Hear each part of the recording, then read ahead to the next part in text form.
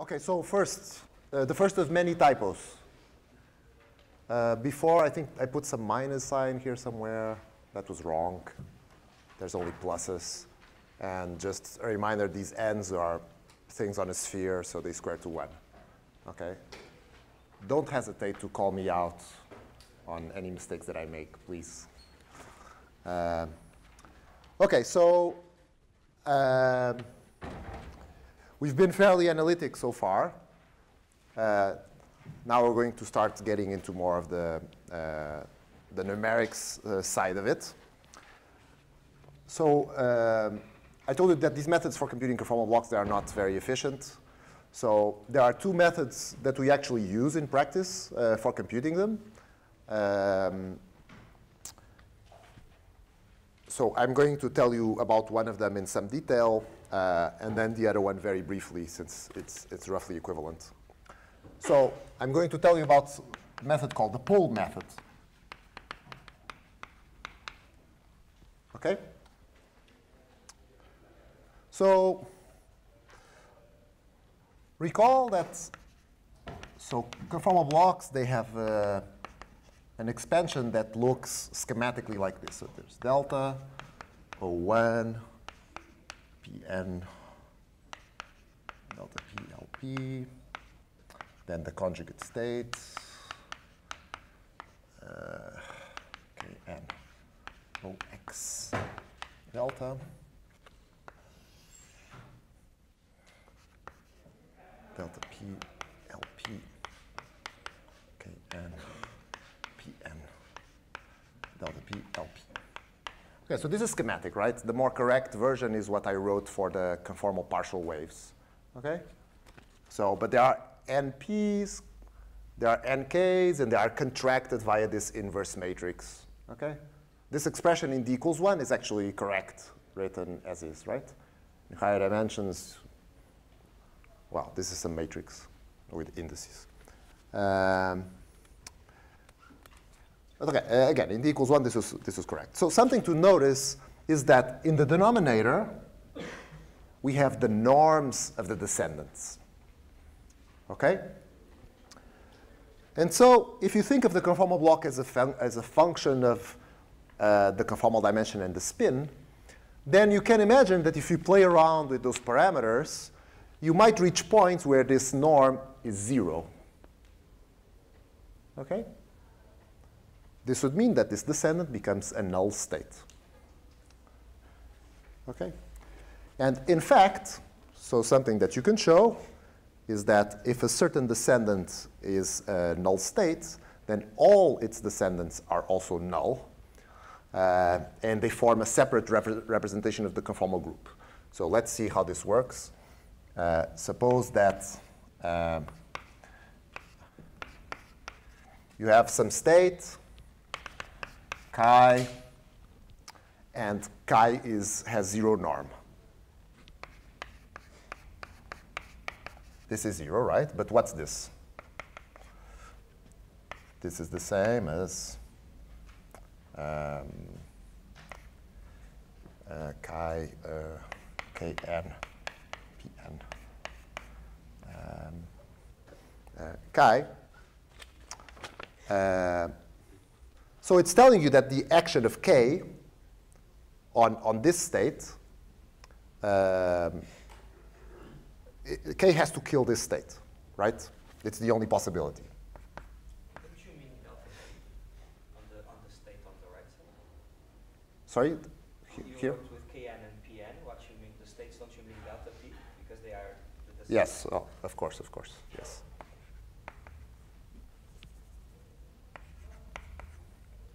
So the only possibility is that k kills the state. Okay? But if k kills the state, then this is actually a primary. Okay?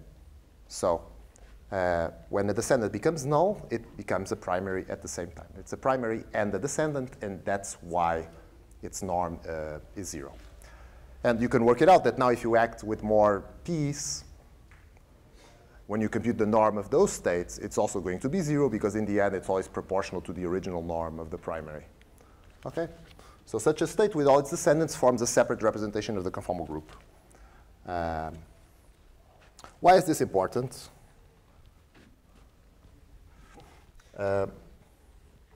It's important because it's telling you that as you dial delta p to the appropriate value, the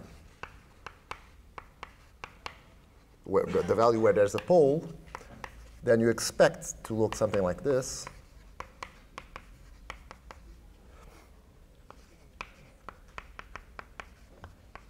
Okay?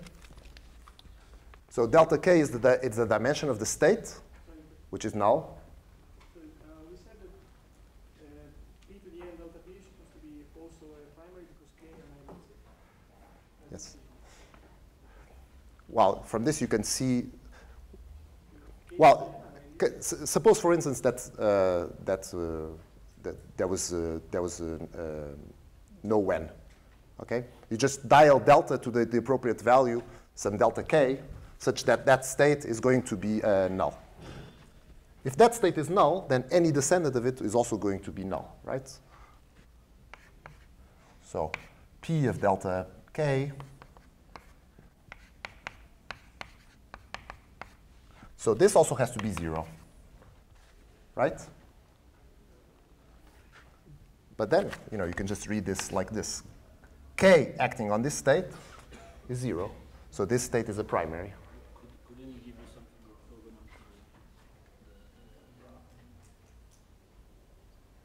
orthogonal to Orthogonal to the bra? Well, in a sense, yes. It's the state at the same level. It's the state at the same level as delta k. So there's only one state there.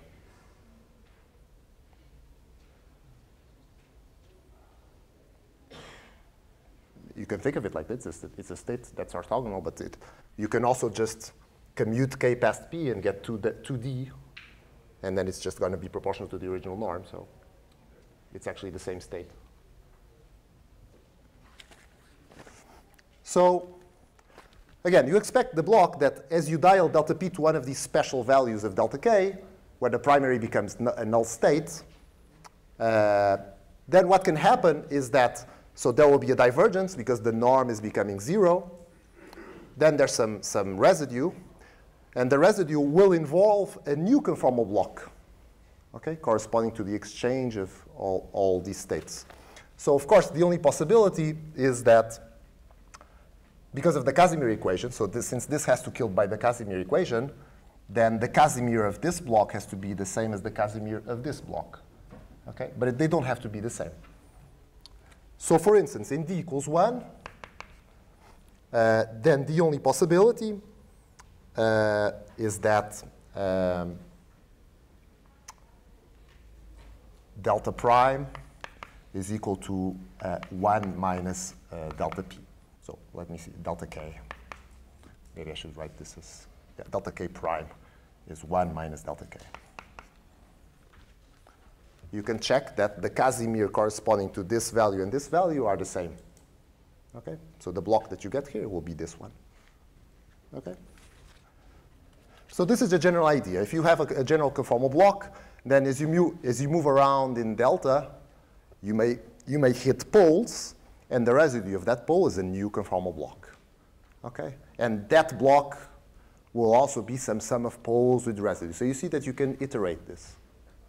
Okay? So for instance, let's consider d equals 1.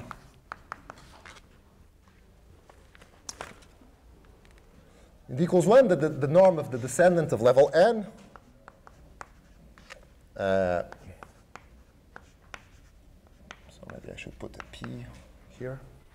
We've already showed that it's 2 delta n factorial, right? I computed this before. And this is equals 0 if delta is equal to minus n over 2 for any integer n. Okay? So there are zeros at these points. So the conformal block could have poles at any of these values. So however, you can check that for when delta is equal to minus m, so an integer, not a negative integer, not a negative half integer, then the residue of these poles is actually 0. Okay? So you could just do the computation, or you could look at, I gave you the formula for the block as these matrix elements, right? So you can just check that these matrix elements, when delta is equal to that value, they become 0 and they cancel the pole.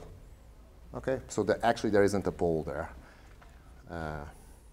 So actually, what happens in that case is that the conformal block truncates. The sum defining the conformal block truncates to a finite sum, and you get g minus m of x is 2m factorial. This is the Legendre polynomial of level m. So instead of some nasty hypergeometric function, it just becomes a Legendre polynomial up to some coefficient. Okay? However, for negative half integer, so 1/2 minus n, then there is a genuine pole. Okay? And so we expect, again, at this point, that the residue of this pole is proportional to a conformal block with the same Casimir. And so the only possibility is that the residue will go like g of 1/2 plus n. Right? So this is a block whose conformal dimension corresponds to the same Casimir as this one. So I just did 1 minus this, okay, as I explained. Now, the residue at the pole, what is it? If you go back to that sum and the definition in terms of the hypergeometric, then you can see that the only term that contributes the residue at delta equals 1/2 minus n is the term delta 2n divided by 2 delta to the 2n factorial x to the delta plus 2n. Right? So the block was an infinite sum, right, over many integers. And this particular term in the sum, where x appears to the power delta plus 2n, contributes to this residue. Okay? There's a pole there. And the residue, you can just work it out. It's whatever, minus pi 2 to the minus 4n, n factorial, gamma 1/2 minus n. Squared gamma n x to the n plus 1/2. Right, I think that's right. So, which is the same as, which by definition is our residue n times x to the n plus 1/2. Okay? So this is the first term that contributes a residue to that pole. Okay? Then there are many others, but this is the first one. Okay? Why is this important that it's the first one? Because we can read off the conformal dimension. So this is consistent with the fact that I told you that the residue should be a block with dimension 1/2 plus n. Right? Here it is. The first term in the definition of the conformal block is x to the delta, and delta is n plus 1/2. And so if you normalize the blocks like this plus corrections, then this has to be the residue. Okay, in that definition. So what you expect then is that g delta of x can be written, so naively, you expect that this is some contribution at infinity plus some Rn delta plus n minus 1/2 g 1/2 plus n. Okay? So you expect something like this to be true, right? So the block is a sum over all its poles. So as a function of delta, this is how we're thinking. So if you think that it's just a meromorphic function of delta, then it's just the sum over the poles with the residues, right? Plus the contribution at infinity, right? Any meromorphic function can be written in this way. We figured out what the residues, they are given by this expression and that block. So this is not quite true because, as it turns out, when you compute this expression, it turns out that g of infinity takes the following form. with rho.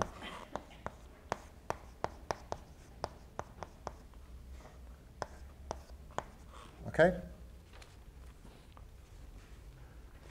And so this is not analytic at infinity, for instance, right?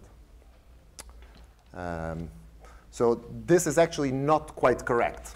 But if you define a function h delta of x, which is 4 rho to the minus delta times g delta of x, so you subtract off this behavior, then this is a meromorphic function in delta, and the expressions replacing everything, the g by h, is correct. Okay? So when you work out what this implies for g, it turns out that the correct version of this is that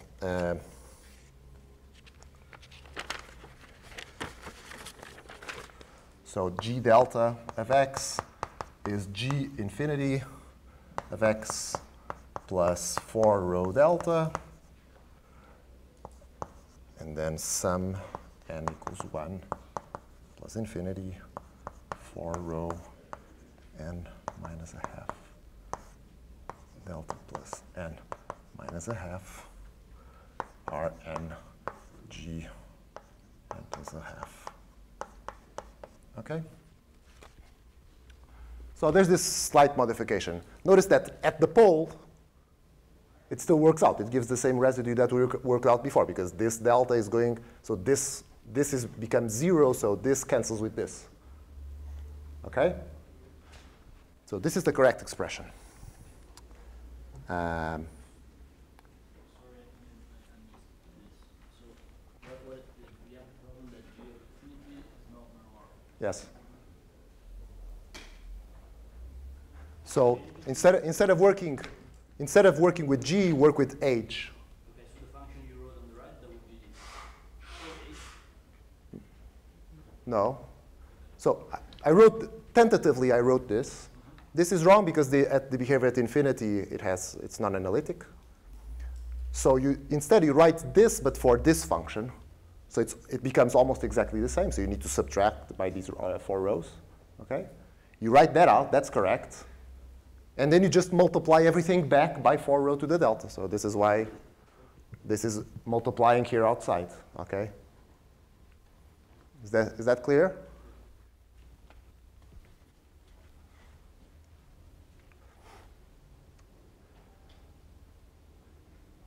So you can turn this into a recursion relation that you can use on the computer. I've given you g of infinity. It's an explicitly known function. Okay? If you want to compute at any delta, then you can do the following. You can define g delta k is g infinity plus 4 rho delta sum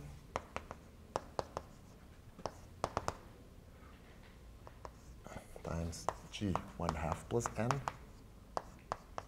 k minus 1.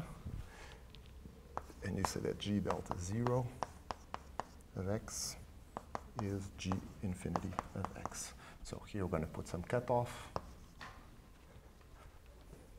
Okay? So you define the kth term in the recursion in this way. So it only depends on the k minus 1th expressions for the blocks. And you start the recursion by saying that to leading approximation, the block is just this infinity contribution. Okay? You start off with this, and then on the next round, you're going to get that plus these blocks approximated by this.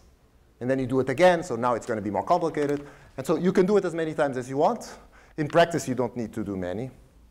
Okay, like a handful will do. And I also put a cutoff here, because we cannot use infinite terms in the recursion relation. And you can play with this. But also you don't need, again, it depends at which point you're evaluating the recursion. But you can see that each term in this sum is suppressed by this power 4 rho to the n. And just to give you an idea, for x equals 1/2, which is, as you see, it's a point which we typically use in doing the numerical bootstrap. We are interested in evaluating blocks and their derivatives at x equals a half.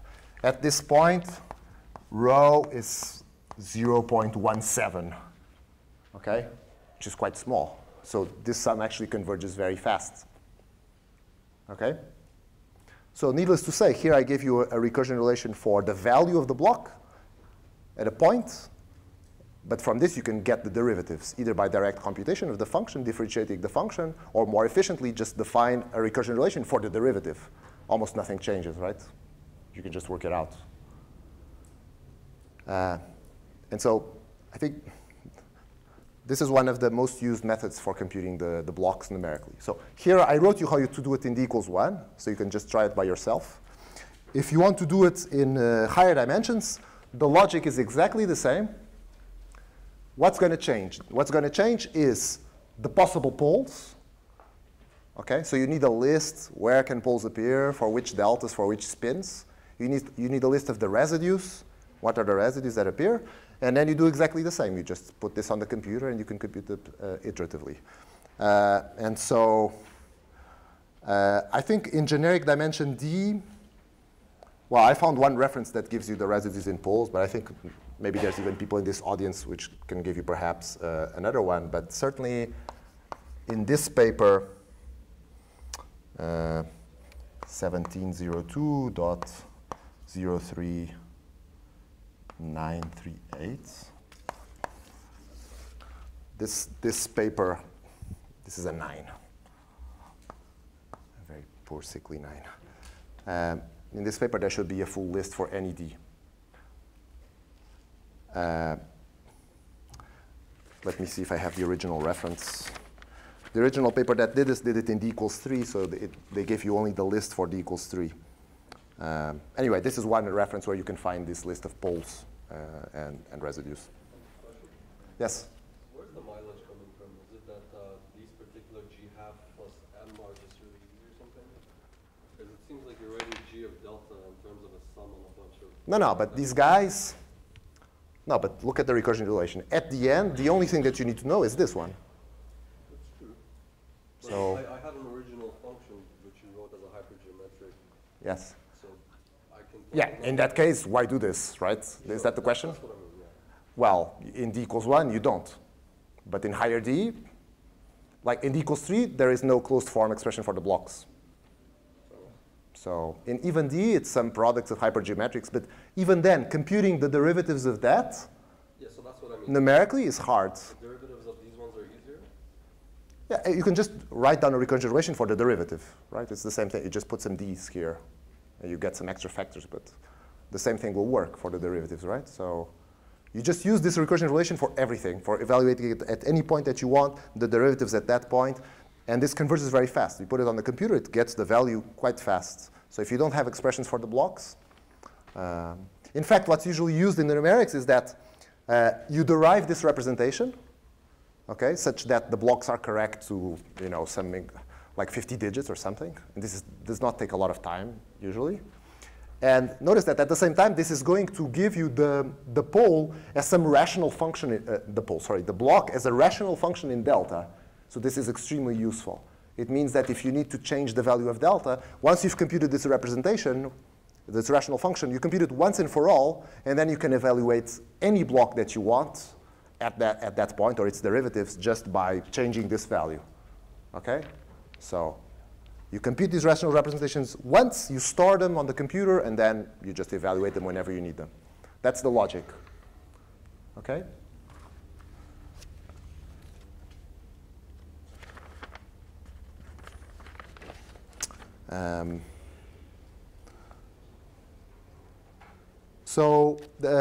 Again, so this is one way. Let me just comment on a different way, which you can get the same thing. So I'm going to be quick.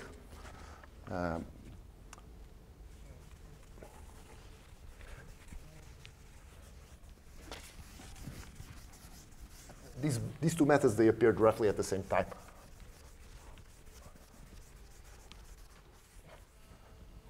So the other method is the Casimir method. So I think Chris told you that, so the blocks satisfy this differential equation. right? But there's another differential equation that is satisfied by considering the quartic Casimir of the conformal group. There are two independent Casimirs in general. There's a quadratic one and there's a quartic one. So accordingly, there's going to be some fourth order differential operator with some eigenvalue. Okay, C4. And so these expressions. So if you want to see this, let me just give you the reference. 1305.1321. Okay, you can read about this in more detail. But so there are two steps. So first, you combine L4 and L2 to get some new operator.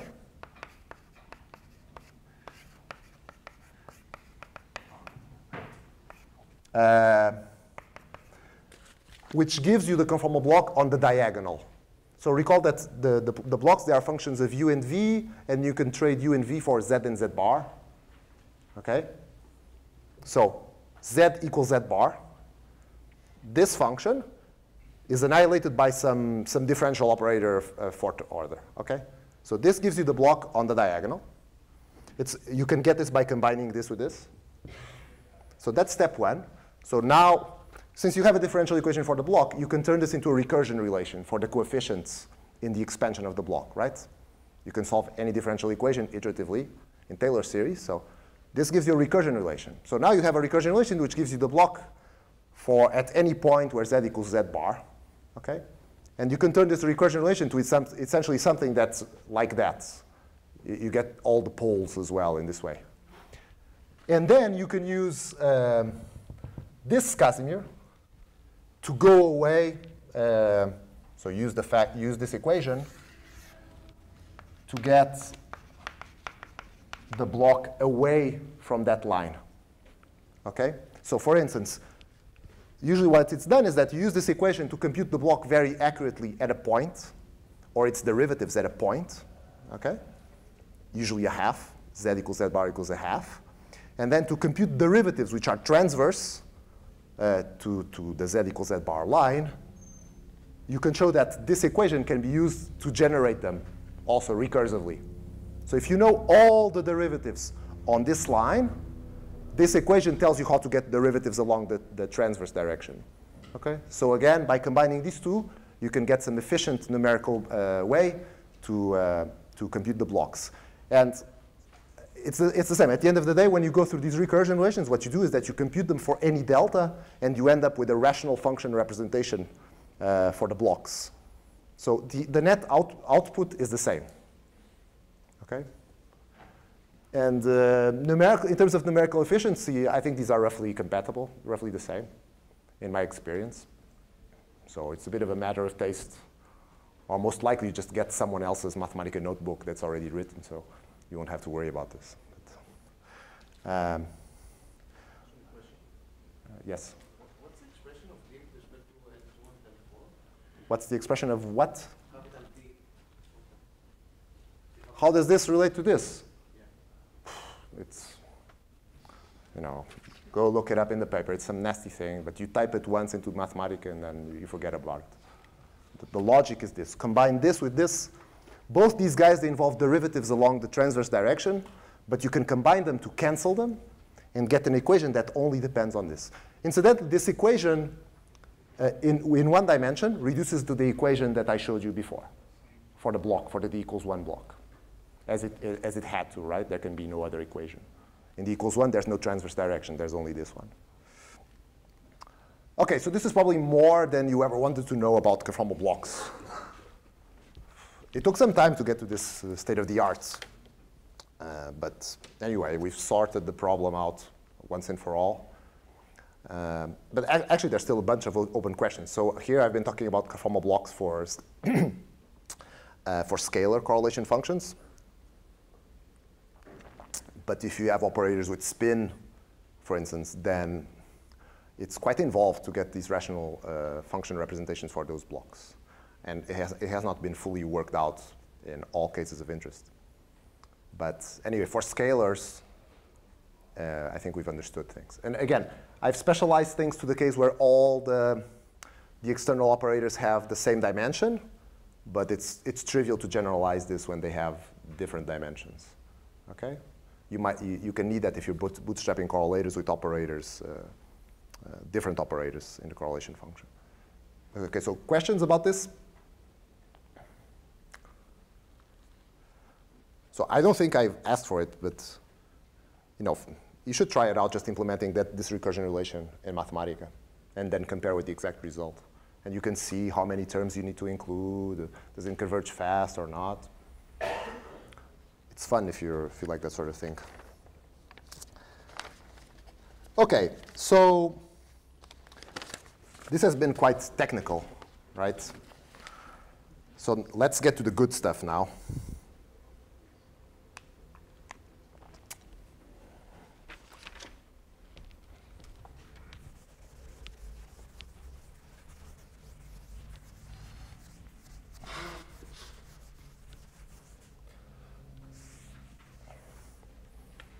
So let's analyze the crossing equation.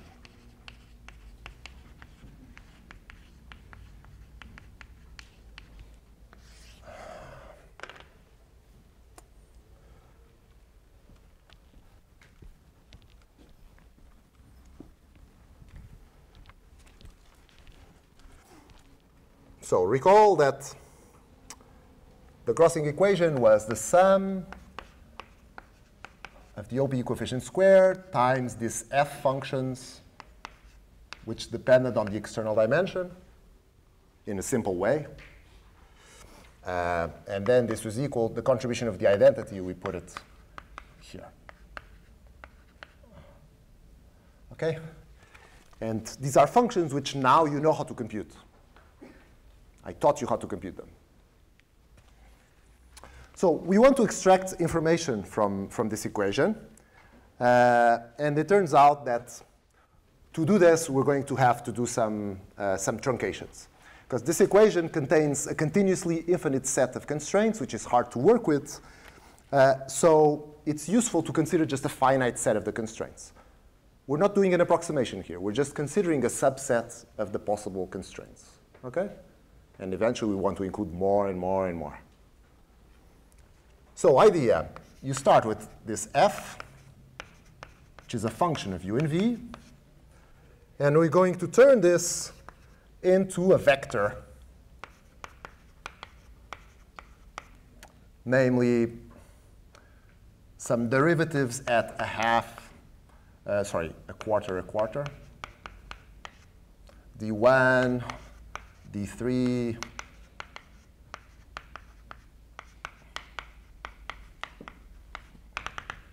OK?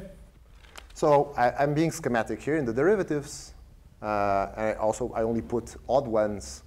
The odd ones has to do with the fact that these functions, they are antisymmetric when you swap z with 1 minus z and z bar with 1 minus z bar, or when you swap u and v.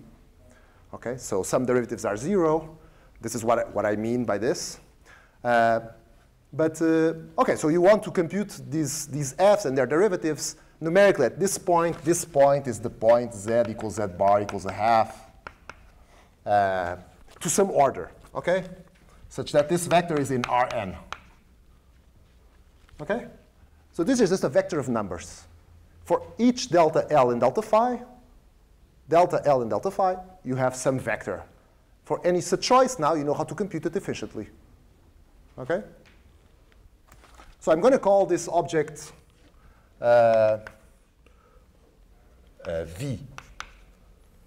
V alpha, where alpha stands for the fact that there's delta, there's L. Anyway, it's just a label on this vector. But it's a vector in Rn. OK? And so our truncated crossing equation is now there's some sum over alpha. There's some coefficients A alpha, some vectors V alpha. And this is equal to some other vector T, which I call the target, which is V naught. OK, it's the identity. OK? So this sum is still a sum over anything, right? So we want to consider this crossing equation has to hold for any CFT. So we make no assumptions on what the quantum numbers that appear here can be. We don't say it's discrete. I mean, it's just anything. So this is the general form of the sum rule. And again, we've made no approximation here. We've done a truncation. We're only considering a subset of the constraints. But there's no mistake. This equation is still exactly true for any CFT. Okay? Notice also that I've turned the lambda squares into this A. And it's very important that these coefficients are positive. Why are they positive? So this is important. They're positive because they're squares of some number, and this number has to be real. It has to be real because we're considering the 4-point function of 4 real scalar operators. Okay? So if you look at the OP of those 2 operators with some other one, reality tells you that the 3-point function has to be real, so the OP coefficient has to be real. It can be positive or negative, but it has to be real, and hence its square is positive. In theories which are non-unitary, this does not have to be the case, because implicit here is the fact that you normalize 2-point functions operators such that they look like 1 divided by x squared or something. But if the norm is negative, if you choose to normalize this in this way, then the OP coefficients will pick up an I, okay, because of the square root of the -1. Okay? And so this would actually could be negative in non-unitary theories, okay, where the norm is negative. But for unitary theories, this is true. So this is very, very important. Okay, so we want to extract information from this equation.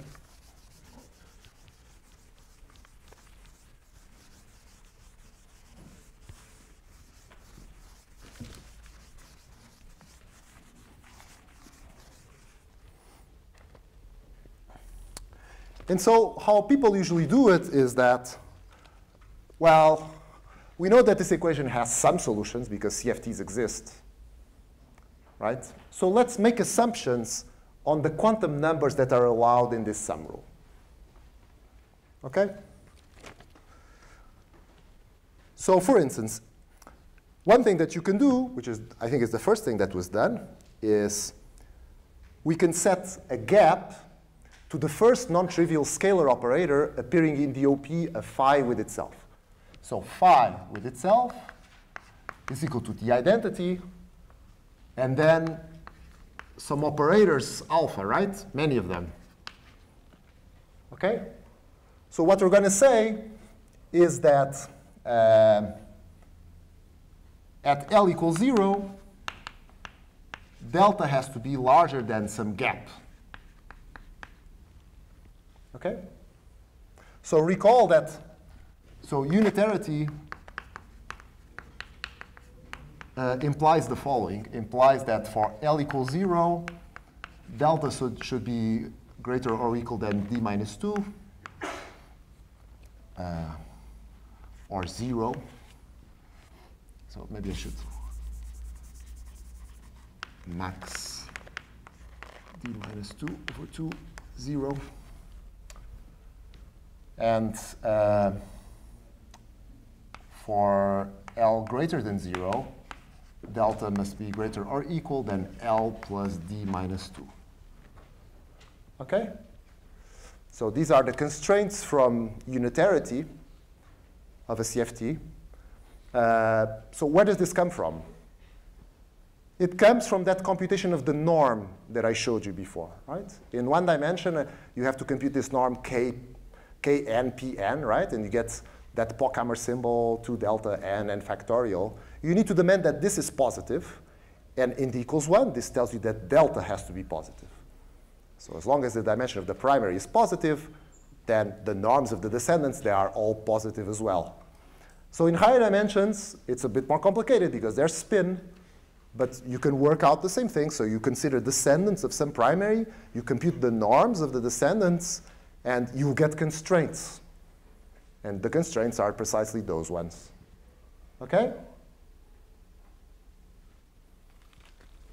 Again, unitarity gives you this.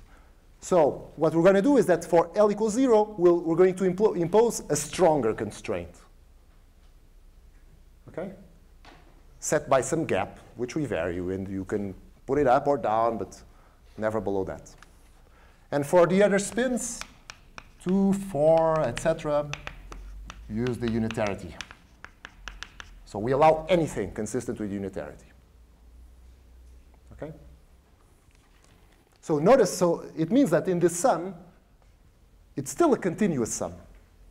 Okay? There's an infinite set of spins, and there's a continuous set of conformal dimensions. Okay, so this is quite mild. And we want to see, is it true that for any delta gap, that equation has solutions? Okay? So we start off with the gap at unitarity. There a solution has to exist because free theory exists. And now you crank it up, you crank it up, you crank it up. And the idea is that at some point, that equation will not have solutions. Okay? And as you add more and more constraints, as you add more and more components, then the maximum value of the gap is going to go down, down, down, down, down, until hopefully it stabilizes. Okay? So does that make sense? So that's the hope. That's what we're going to try to do.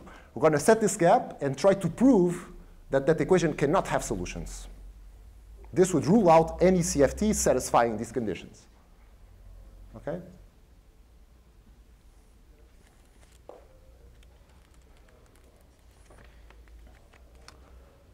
So questions? No? Yes? The first derivative and the third derivative should be... This is schematic, yes. So if you just evaluate f at this point, it's 0. So you need to take at least one derivative. But so the derivatives along the z equals z bar line, they have to be odd. But the derivatives along the z different from z bar, those can be anything that you want. So this is schematic. This is what I said. Just compute all the derivatives that you want. Some of them will be 0, so I mean, you don't need to include them. Okay? More questions? Yes? And this choice of derivatives, it's not unique.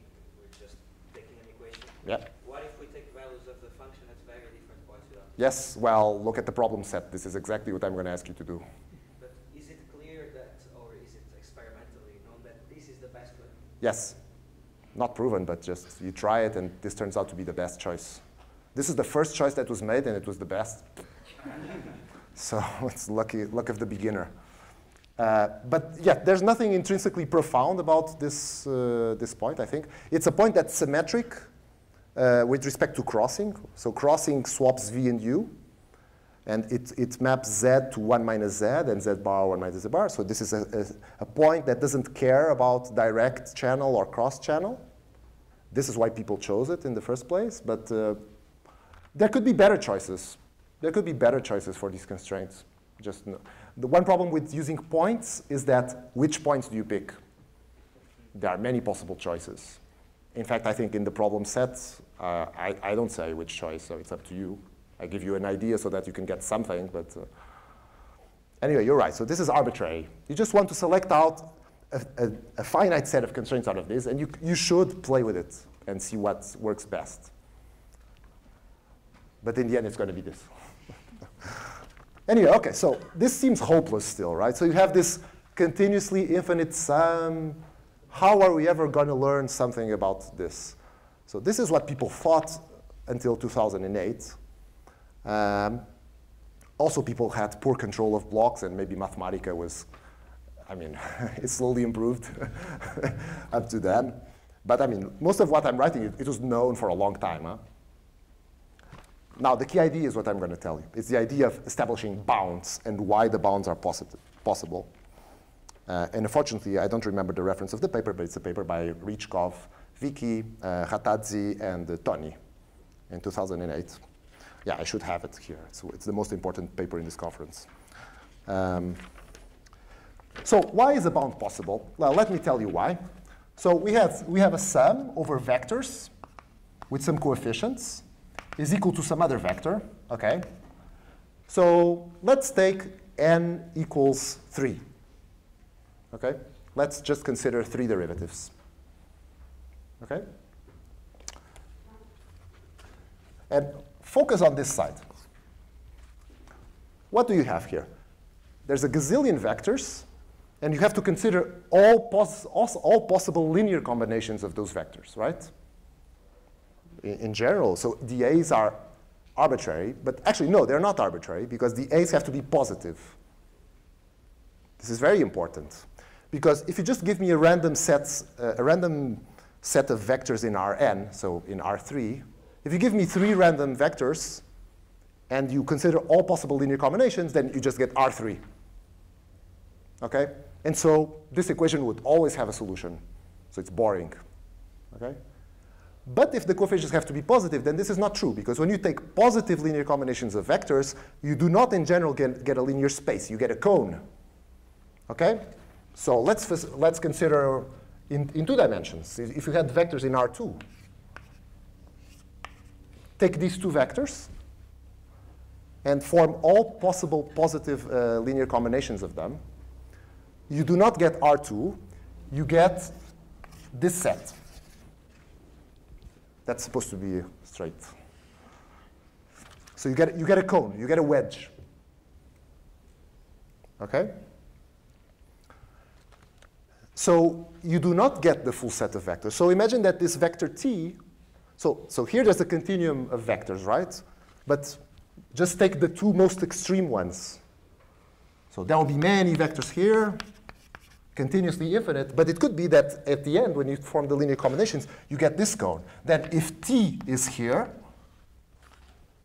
then this equation has no solutions. So really, positivity is the key to constructing a bound. This is why it's possible to have bounds. It's because this situation could occur.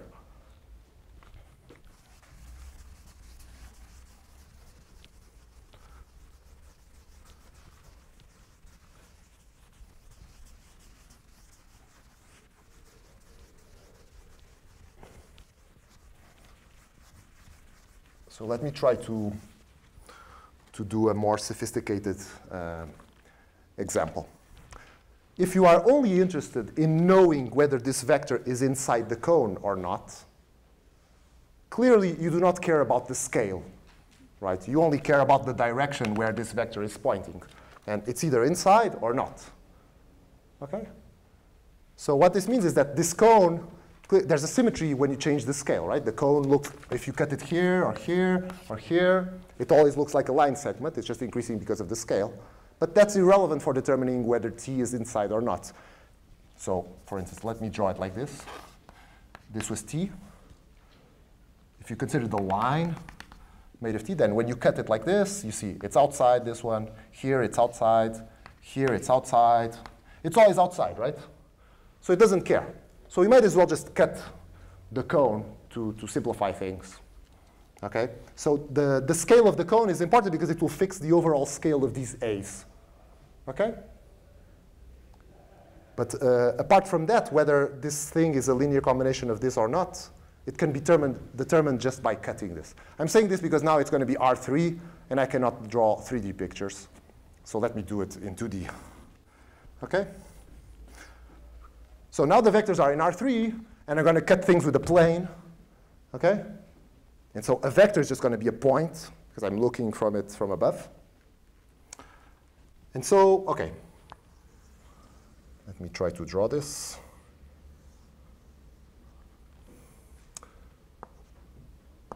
So this is V alpha. Well, let me write it as V delta. And this is T.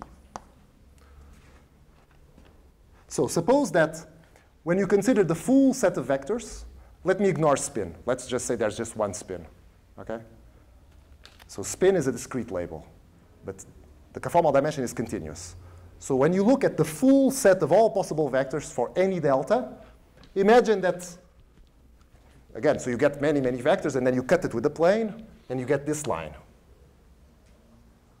Okay? A bunch of points in R2 which give you a line.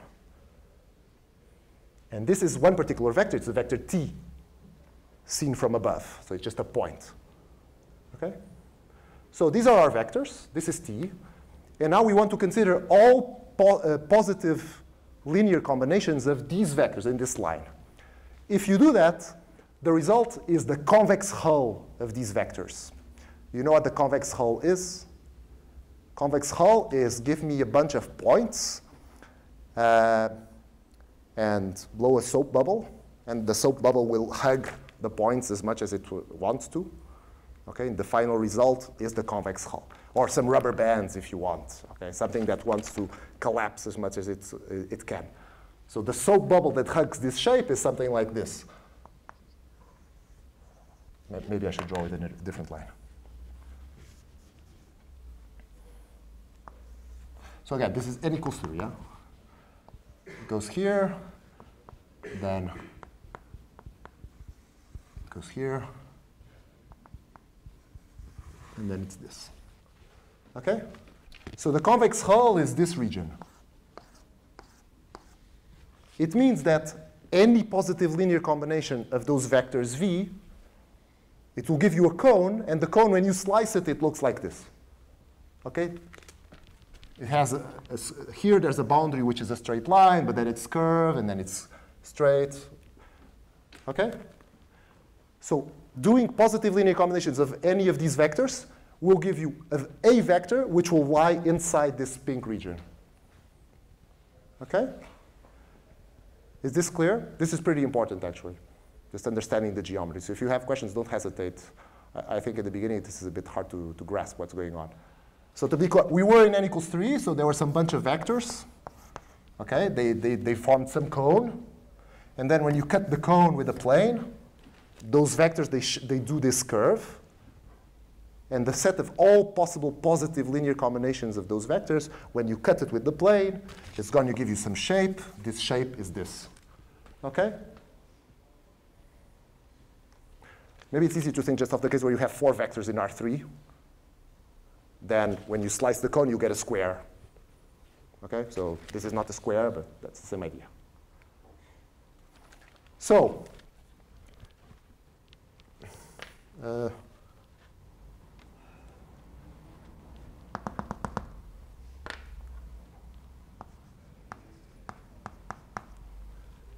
so the vectors on this curve, they are labeled by the conformal dimension. And so when you set a gap, it means that you are excluding some of the vectors. This is why I put a dashed line. And so as you move the gap, you're going to be doing this. And so this boundary is going to be moving as well. So when in this case, the gap is such that the target vector is inside the convex hull. And so here there are solutions. Solutions to crossing. You can find a set of vectors here, dv delta, such that adding them up with positive coefficients will give you t. Okay?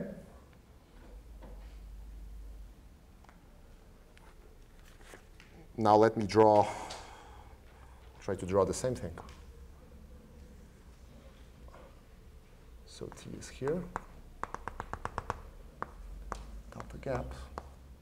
So it's going to be the same thing.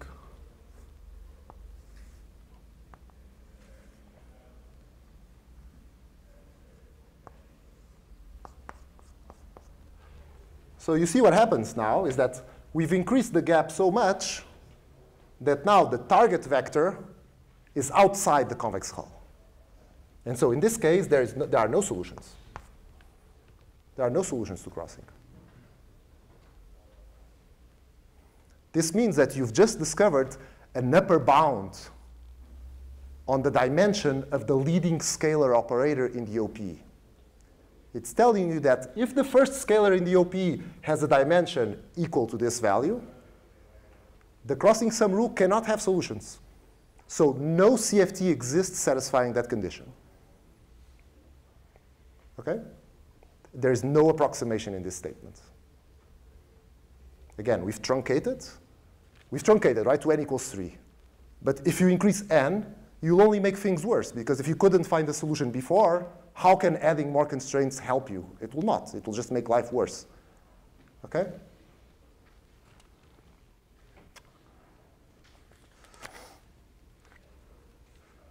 So good. Now, obviously, for n equals 3, you can still draw things. But if you want to get good bounds, you need to take n a lot larger, and then you cannot draw things. So you need a good criterion for ruling out solutions to crossing, which does not depend on geometric intuition. To see how that comes about, there's actually something very simple, which is that in this case, there is a gap between t and all the other vectors, right? In particular, I can draw a line here, a hyperplane. Okay, in this case, it's just a straight line because we are in R2. And this line has the property that t is on one side and all the other vectors are on the other side, right? So if you can construct such a line, you've proved that there can be no solution to crossing, okay? So what's a line? A line in this case, in d equals 3, it would be a plane, right? So if you go back to the cone picture, it would be a plane. So let me do it in d equals 2.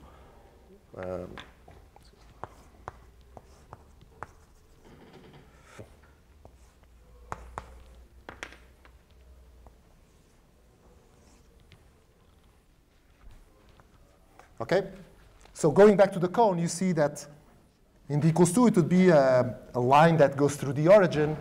In general, it's a hyperplane that goes through the origin. Okay?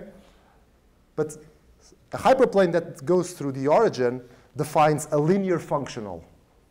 It's something that you can dot with a vector to get a number. The meaning of that number is roughly, it's the distance, it's the projection of the vector on the hyperplane, right? Okay? So there's a normal vector to the hyperplane. And so the action is n dotted, well, I'm going to call it lambda. So lambda dotted into v gives you the projection onto the hyperplane, right? And so you see that in this case, what you want is lambda dotted v is, say, positive, and lambda dotted into t is negative. So this means that t is on one side of the hyperplane, and all the other vectors are on the other side. Clearly, if that happens, there can be no solution to crossing. Just geometrically, you can visualize it. But you can just prove it. You can just prove it algebraically. So suppose that you found such a functional, which for any alpha, you have to do it for all the vectors, right? So for any alpha in some set, namely this set, okay? Suppose that you found a lambda which satisfies this. Then you've just ruled out solutions to crossing. For suppose that such a solution would exist. Then take that functional and dot it into this equation. You would get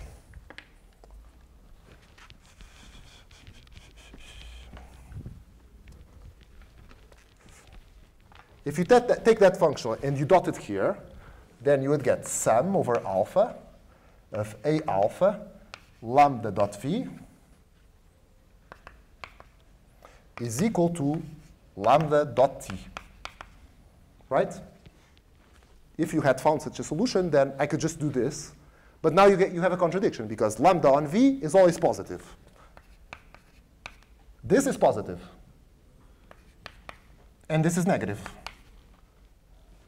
So such solutions cannot exist. Okay? Again, the point now is that this statement is completely independent of dimensionality of the truncation. It works for any n. Okay? So our job, then, is to numerically construct these lambdas. Lambdas satisfying these properties for all alpha in some set. So for all alpha in some set. If you can find that, then no CFT with operators whose quantum numbers lie in that set can exist, okay? Because there's no solution to crossing. Okay? So, questions about that? About this? If you get nothing out of these lectures, you should get this.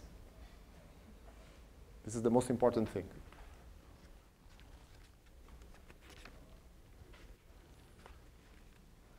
No? So if you cannot you cannot say anything.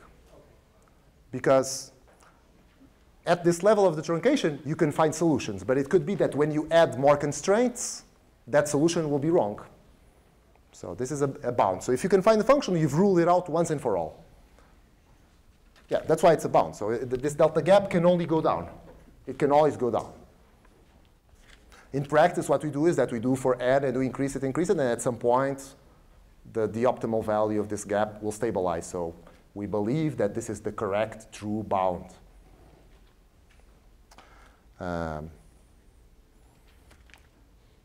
OK, so this is one part of the story. Now let me just tell you something interesting that you didn't ask about, which is here there is no solution. Sorry. Here there is no solution. And here there are infinitely many solutions, because there are many possible choices of v's which will give you a t. OK? But clearly, there's an intermediate regime here, right? As you lower delta gap, so in order to get the optimal bound on this gap, you should make it such that the functional barely exists. And this will happen when t will touch the boundary of the convex hull, right? So you lower this, and this line will start to move. And at some point, it will do this. OK? Right?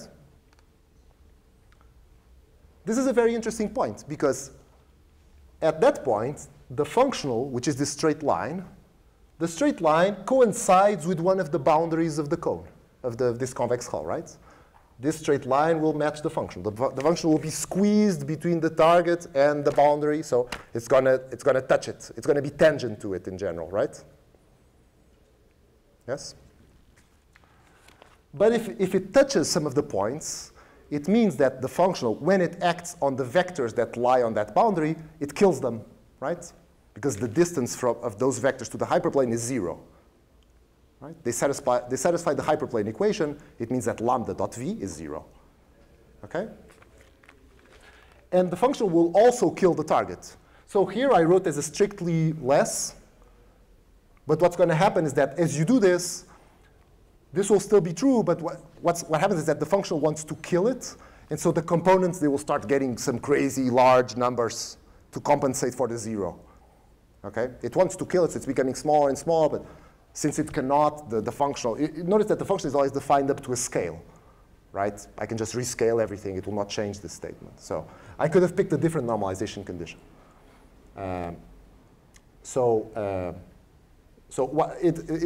Perhaps it's better sometimes to say this and add some other normalization condition, because otherwise lambda equals 0 is the solution, right? And we do not want that. We want non-trivial functions. So plus normalization, like lambda 1 is equal to 1 or something like this. Whatever you want, just to stop it from being 0. So what happens here, then it's very interesting, because the functional, it touches the convex hull, so it's going to kill some of the vectors. And it's going to kill the target. OK? This had to be the case, because when there is a solution, there should not be a functional. Otherwise, you get this contradiction, right? You get a contradiction. So how is it possible to both have a functional and have a solution? Well, the only possibility is that there is only one solution to crossing. And that solution is made up of the vectors that the functional kills, because then lambda.v will be 0 on those vectors. And it will be 0 on the target. So you get 0 equals 0, which is consistent. OK? And you can also see this geometrically. Because at that point, so let me draw it again. At that point, the functional does this. So this is t. This is some vector, call it v1. And this is some vector, call it v2. So v1, v2, and t are killed by the functional, right? But look, these are 3 vectors in R3. They cannot all be killed by the same functional, because if they form a basis, they could not be all killed by the same functional, right? Because 3 linearly independent vectors, they form a basis. So they cannot be linear dependent. So the fact that lambda kills the vectors is a statement of linear dependence, right? So the only possibility is that v1, v2, and t, they are not linearly independent. In other words, t can be written as a linear combination of v1 and v2. Okay? This magic happens only at this extremal point, this extremal case. This is the case where the delta gap is optimal. The bound cannot get any better than this particular point when this happens. So when you draw a bound, you have a bound. So imagine that now you do this for many delta phi. Right? So you have delta phi, and you play this game for all the delta phi, and you can find functionals, and they give you some region. So at all these points, you can find the functional, so there is no solution to crossing. And here you can never. So the optimal bound is at this point, along this curve. And what this is telling you is that along this curve, there is a unique solution to crossing. And that solution can be obtained by looking at the zeros of the functional that you've constructed. Okay?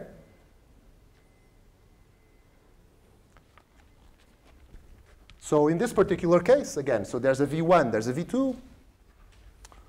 So what I've just told you is that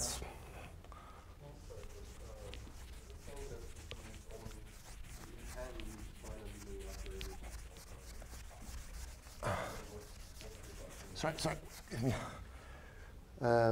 Let me just finish what I was saying.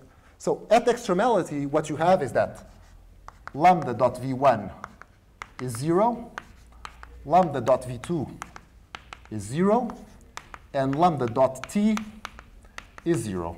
And we are in R3. So these are linear constraints, right? The only possibility is that v1 and v2 are not linearly independent from t. Right? Otherwise, lambda would be 0. Okay? So since v1, v2, and t are linearly dependent, then the following is true. a1, v1 plus a2, v2 is equal to t for some a1 and a2, positive. This has to be true.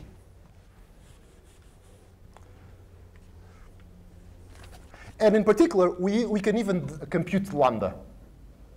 There's only one possibility for lambda, is that lambda, the component A, has to be epsilon A, B, C, V1B, V2C. Right? Because if you dot lambda with V1, since this is antisymmetric, you all know what this is, right? It's going to kill V1, it's going to kill V2. And the fact that it kills T means that T can be written as a sum of V1 and V2. Okay? So again, this is striking for two reasons. One is that there is a unique solution to crossing at that point. So you can just compute it. And the second thing is that the solution is sparse. We had R3. So you would expect that you would need 3 vectors to obtain T, right? It's R3, so in general, you'd need 3. But here you only get 2. So there's some magic that happens. You only need 2 vectors to obtain T. Right? Does this make sense? Generically, we are in R3. You expect that you need 3 vectors at least. But at extremality, you only need 2. Okay? That statement is the statement that the functional exists. It's the same thing. If a functional exists, then actually you only need 2 instead of 3. Okay? So this only happens precisely at that extremality point. So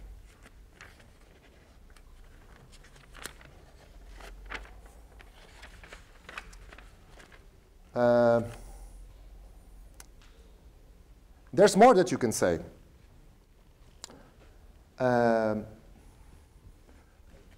Because, again, extremality implies more things. It implies, for instance, that the functional, it kills V2, it kills V1, but furthermore, it's tangent. It has to be tangent to this space, right? So it must also kill the derivative. So maybe I should have called V2, V1 this, and then this V2. Then what do we have? We should have that. Let's dot lambda with the derivative of the vectors with respect to delta. So how the vectors are changing as you change the delta. Then when you dot it with d delta V1, here it's 0, but here it has to be positive. So this has to be positive. Okay?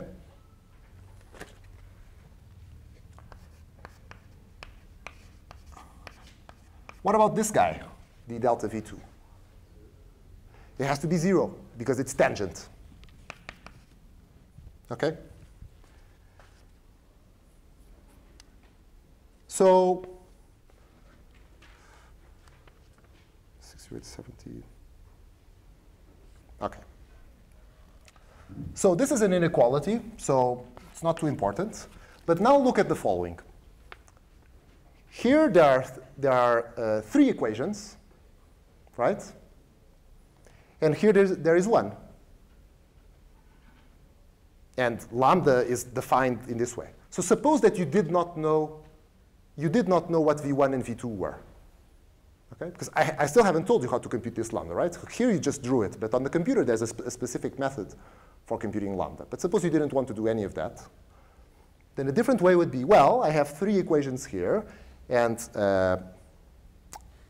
1 equation here. So there are 4 equations. And how many variables are there? Well, there are 4. There's the conformal dimension of this vector, the conformal dimension of this one. We don't know what they are, right? So there's the delta 1 and the delta 2. And there's A1 and A2. A1, A2, delta 1, and delta 2. So you see that an alternative way of obtaining the bound would be, instead of constructing functionals and varying the gap, etc., you could just say, well, I know that at extremality these equations have to be solved, so let me just try to solve them. Okay? So these are nonlinear equations in delta because these v's are complicated functions of delta, right? But it's just 4 nonlinear equations. So you can go on Mathematica and say, well, find me a solution to these 4 equations. And if you do that, then you can get exactly the same result as by this method. Okay? And this is because of extremality. You can do this because there are only 2 vectors instead of 3. Okay? I have a question. If I'm not at extremality, but like just below extremality, of course I have infinite solutions, but is there some way to say that like I have less solution close to extremality than far from extremality? I don't know of any such statement. I'm pretty sure that's true, but I don't think this has been formalized. So if you're below extremality, then basically the functional. So actually I should tell you just something.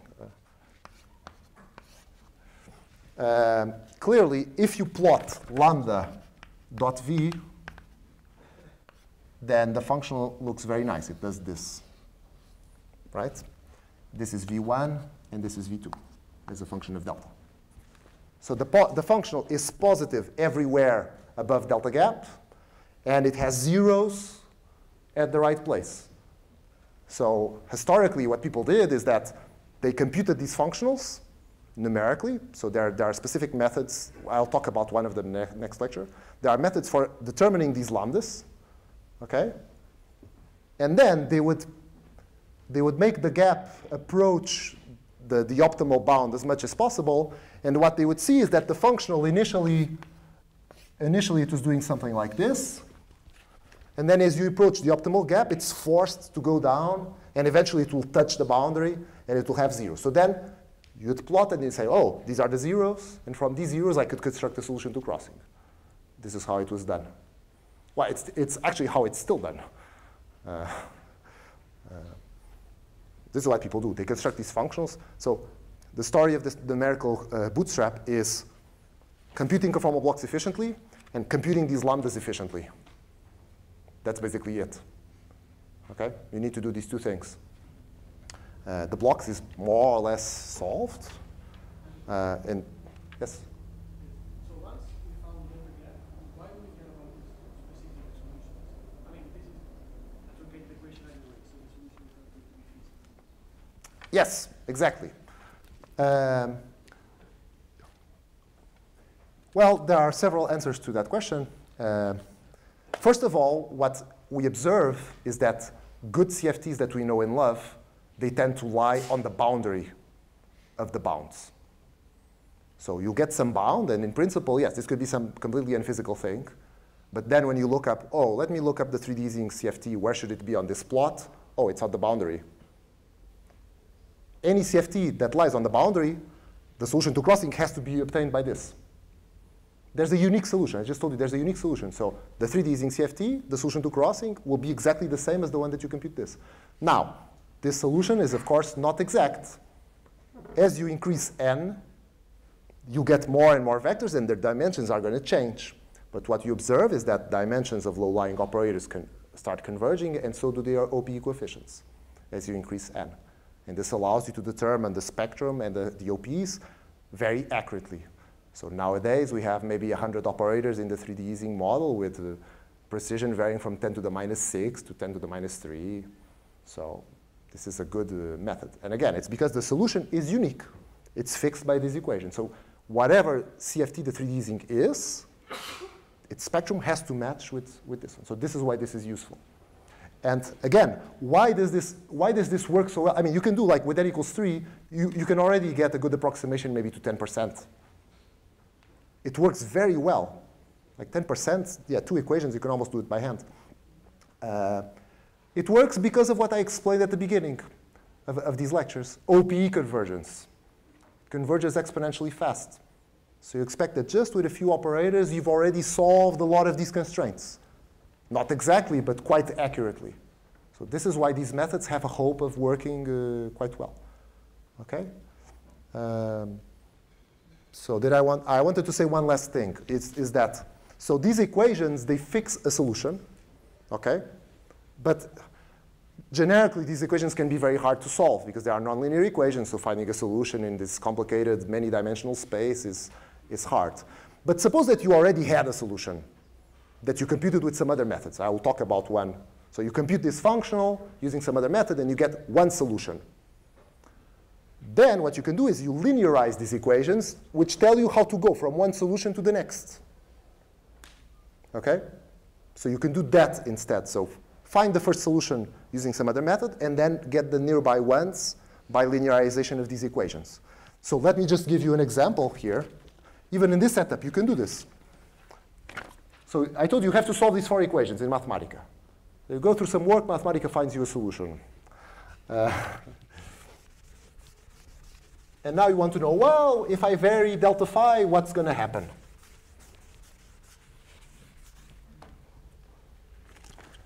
Well, then it's easy to check. So just take those 4 equations and linearize them. Maybe I should do it. So let's linearize delta A1, V1 plus A1 d delta 1 d delta V1 plus delta A2 V2 plus A2 d delta 2 d delta V2 is equal to delta T. Okay, so when you vary delta phi, so let's vary the external dimension. So many things will change, right? So we just linearize it. Well, let's dot lambda, the original lambda, on this equation. This is a good idea because lambda kills V1, it kills V2, it kills d delta V2. The only thing it doesn't kill is this. So you get lambda delta T is equal to A1 d delta 1 lambda dot d delta V1. But there's only one unknown in this equation. It's this. This I already know. This I know because the variation of T is fixed, right? T is the identity, so it's always the identity for any delta phi.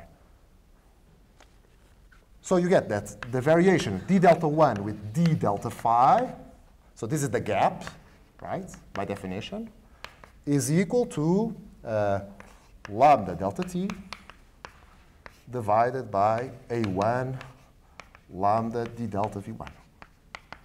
Okay?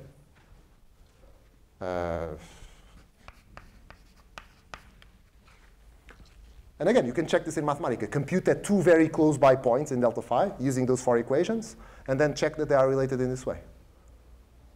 But of course, this is much simpler, right? So this just gives you the next point at the gap for free. Okay? So this is the idea of something called extremal flows, where again, you find one point and then you can flow by solving some equation. So this gives you one of the numbers, this one. There are many other numbers like these. There are many other unknowns, this one, so on. There are other equations that fix those. So, but the idea is that you can just solve those equations iteratively and get the full bound once you have a starting point. And it's all a consequence of extremality, the fact that this functional touches the boundary in the maximal gap case. Okay, so there's been a lot to take in here. But this is really it, okay? This is how the Bootstrap works. Everything above and beyond this is, to some extent, just bells and whistles. Okay? So if you understand this, you've understood it.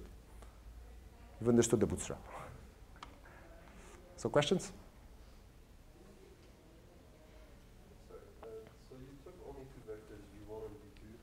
Is the statement that as I take more vectors, the externality won't, like the zeros of V1 and V2 won't change, but you'll get more and more zeros? Or No, the zeros will be different. It will be at the different positions. Is that the question? Yeah. There will be more vectors as well. Yeah. Here there were three. We were in R3 and there were two vectors. Generically, what you expect is that in Rn, there should be n minus 1 vectors in the solution. But actually, in practice, there's a lot less. But are the zeros eventually going to stabilize when you take n larger? Yes. Yes. So vectors with small conformal dimension, they start moving less and less. So new zeros come in, and those in the beginning, they vary a lot, and then they converge. And so this is the logic. So you shouldn't take your externality very seriously for the first few vectors? Yes, well, in practice, what I say is that often you do this, even with n equals 3, you get the right result to 10%. So this is the minimal amount of work, and it already gives you an excellent approximation. I mean, to get 10% in perturbation theory, say, it's a long way. Many diagrams, Borel resummation, for 3D easing, say. So the fact that with this simple-minded approach already gives you 10%, it's amazing. And it gives you OP coefficients. Yeah, I'm not even talking about OP coefficients in perturbation theory. Maybe I should just say a comment. This idea of, instead of using algorithms for computing lambda, the algorithms are called linear programming and semi-definite programming. Instead of doing that using these equations, this was originally introduced by Gliozzi, and it's called Gliozzi's method. But it's not exactly Gliozzi's method, because Gliozzi's method basically only uses these equations. And generically, this is not sufficient. There will be many solutions. So you really need these ones to fix the rest of the unknowns. But anyway, just as but people sometimes that there are two ways of doing Bootstrap, the Gliozzi method, but they are related in this way. Okay. When you linearize, is the error going to grow exponentially as I move? So I find some solution, and then I integrate this linear solution? Yes. Does it stay? Yeah, excellent question. Converging or something? Yes. That's a very good point. Yes, you might worry, well, you solve these equations using Euler's method or something like this, it's going to get very bad very quickly. But the point is that the equations can autocorrect.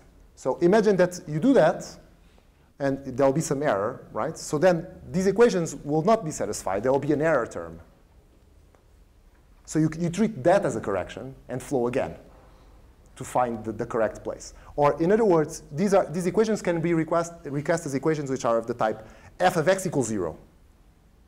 And to find solutions to this equation, you use Newton's method. Okay?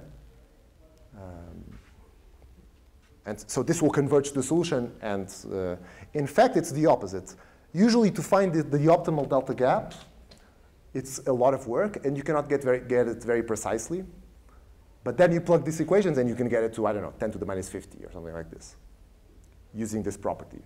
So you can correct errors using this. More questions?